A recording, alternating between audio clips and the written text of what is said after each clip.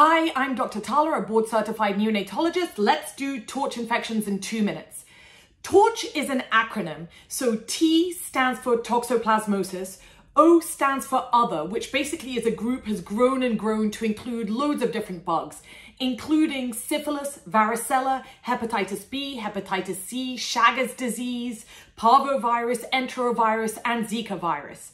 R of the torch stands for rubella, C stands for CMV, and H stands for herpes simplex virus. There are 7 things that you need to know about torch infections. 1, they are a group of infections, mostly viral, that affect the fetus and the newborn. 2, before birth, the infection is transmitted through the placenta.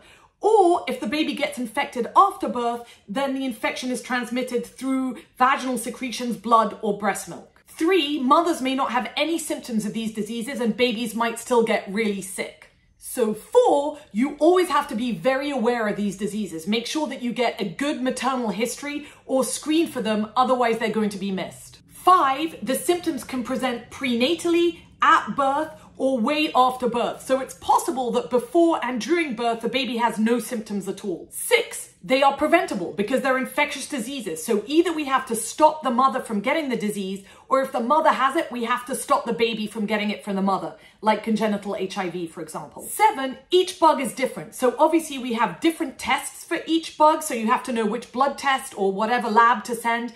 And then you have to know which antibiotic or antiviral you need to actually treat the baby and for how long. Now go watch the full-length version. Thanks for being here.